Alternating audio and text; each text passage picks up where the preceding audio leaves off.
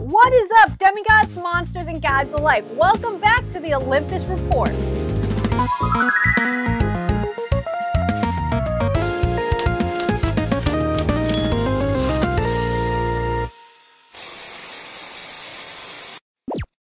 With Percy Jackson just around the corner, the creators have shared some new information with us about the cast and show in general.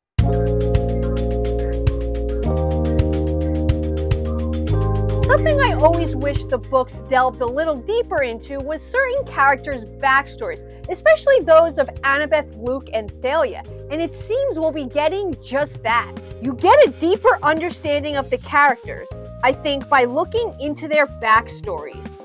This quote is in reference to Luke, Thalia, and Annabeth, and I really love how they're adding these new scenes to the show to enhance on the story of the book and give certain characters more screen time, as Luke really didn't have a huge role in The Lightning Thief, so I'm really excited to see Charlie on screen more than Luke was in the book. I think this is really going to make him more of a sympathetic character and help us understand him a little bit better earlier on in the story.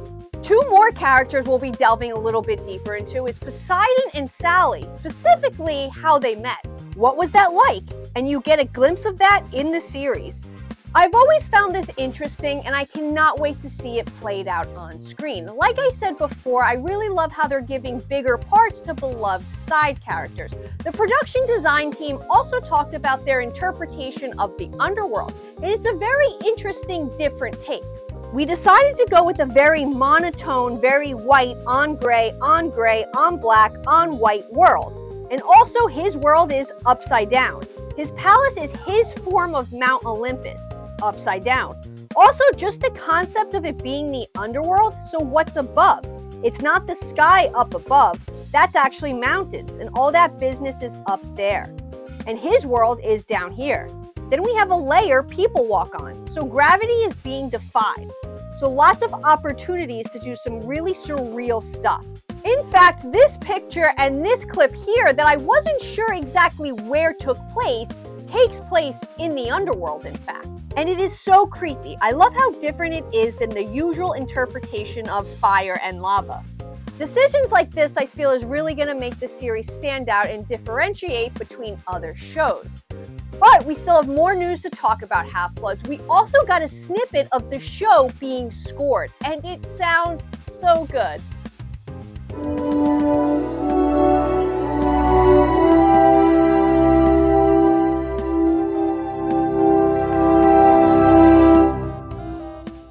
The music is also definitely standing out for me. The one and only Riordan also shared what he's excited about the series. The acting, obviously, but I think there's a couple of things. There are some scenes in The Lightning Thief that were never in the movie adaptations, and you're going to get to see them now, finally adapted. Just from the content level, I think that is pretty exciting. And there's so much on that list. The Tunnel of Love ride, Krusty's waterbed shop, Percy making the toilets explode and drowning Clarice, the claiming, so much. And because of this and the new scenes that they're adding to the show, even though we know the book so well, this show feels like something completely new. And I feel like that's why we're all so excited, because we're gonna see something we've never seen before. And finally, Rick once again sang his praises for our three young actors. Walker, Arian, and Leah are so great.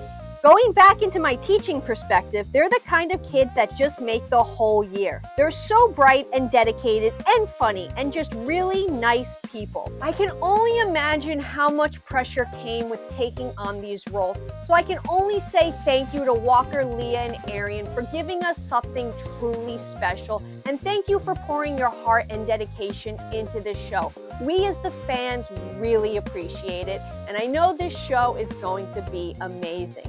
So with that being said, we're one day closer, Half-Bloods. But for right now, that's all the news I have for you. So thank you for watching. But until next time, I'll be signing out. And please, always remember to stay safe.